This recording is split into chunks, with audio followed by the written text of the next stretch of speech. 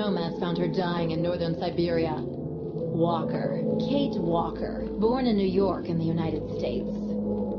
She had an American passport on her. She showed up at the clinic last week. She's recovering.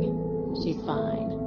You're certain, Olga Efimova? You have to keep her there until we arrive. I will do what it takes. You can count on me, Colonel.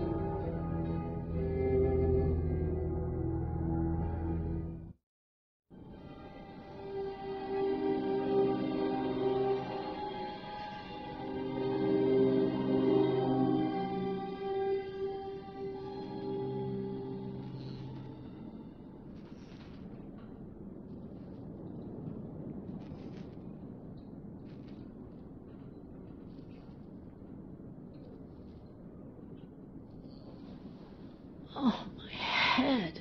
Hello, Kate Walker.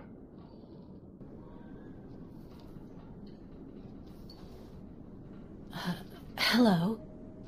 My name is Kirk, Kate Walker. Kirk of the Yukol tribe. Do you remember the Yukols? Where are we? My memory's all mixed up. There was a terrible blizzard with snow and ice, and then nothing. We are in the clinic of Dr. Zamyatin, in the town of Valsambor. How did I end up here? We Yukols migrate with our snow ostriches to the sacred lands. It's a long journey. A very special journey. 1 month ago, we found you dying on a riverbank there in the north. We took you in and our shaman cared for you. Afterwards, we continued our journey. And today, we are both here to finish getting better.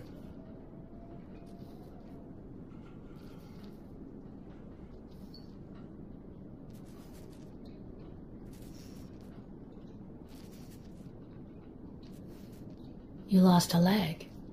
It was an accident, you know. Some people don't like nomads like us. But don't worry about me. Dr. Zamyatin asked a master craftsman from Valsambor to make me a new leg, and he's going to put it on me when it's ready. It will be like a brand new leg.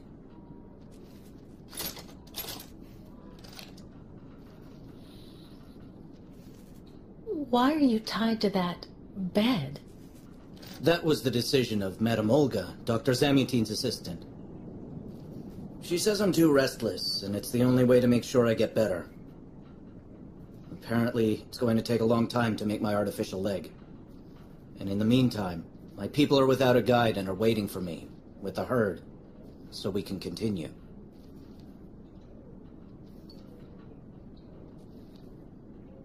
If you don't mind my asking about your leg, what exactly happened to you? Soldiers bombed the route we were taking with our caravan.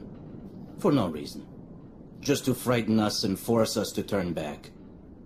I was a bit too close to the explosion. A piece of rock. That's it. You mean the authorities did it on purpose? But why? They think that the snow ostrich migration has no place in today's world, and that my tribe should settle down once and for all. But we will never do that, Kate Walker. That would mean defying the spirits. And the Yukols fear the spirits far more than the soldiers. Why do the Yukols make the journey? My people live in symbiosis with the great snow ostriches, Kate Walker. Their wool protects us from the cold, their excrement feeds our crops, and their meat feeds us. They are also our mounts and beasts of burden, so we must follow them wherever they go. And do they migrate because of the weather? No, Kate Walker. They go to the sacred lands to reproduce. It is an event that only occurs a few times per century. For the Yukols, it is rare to be able to boast of having participated in more than 3 migrations during one's lifetime. The Yukols I've met didn't speak my language anywhere near as well as you. I'm very impressed. From time to time, missionaries and merchants came through our village. I learned very quickly, Kate Walker. It's important if I am to guide my people. I don't mean to be rude, Kirk, but aren't you a bit young for that? The spirits do not take age into account when they choose a chief for the Yukos. And the spirits are very wise. They do not make mistakes when they choose the one who will guide our people on the sacred migration. Well, Kirk, I'm delighted to have made your acquaintance.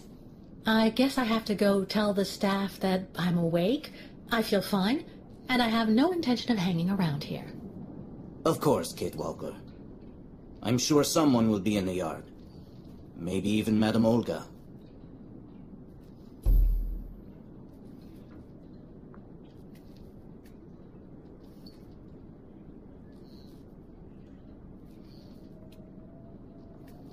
You should go for a walk in the yard, Kate Walker. That door leads right to it.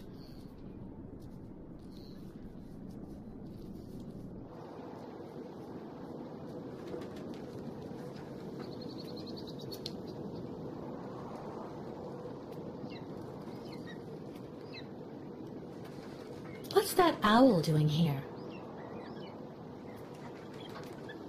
This must be Valsambor, the town Kirk told me about. Kirk's tribe's camp, I guess.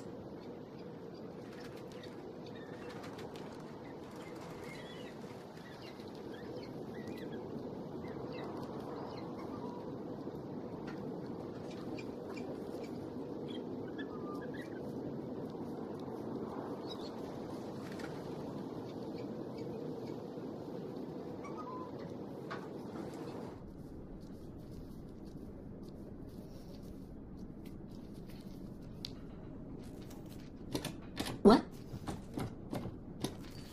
Hello? Is anybody there? I don't think anybody heard you, Kate Walker. Try using the call button that's located next to the door.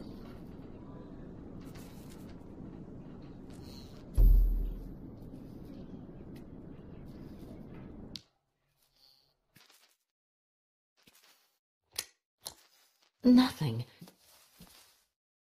It doesn't work, Kirk. I think I saw some of the staff using it the other day. Take a good look at the mechanism, Kate Walker.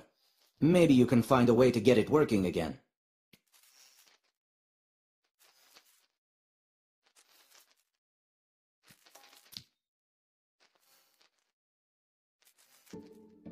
This diagram shows how to turn the call button on, but I can't do anything until I can get at the internal mechanism. Search the room. I'm sure you'll be able to find something you can use to open it up with.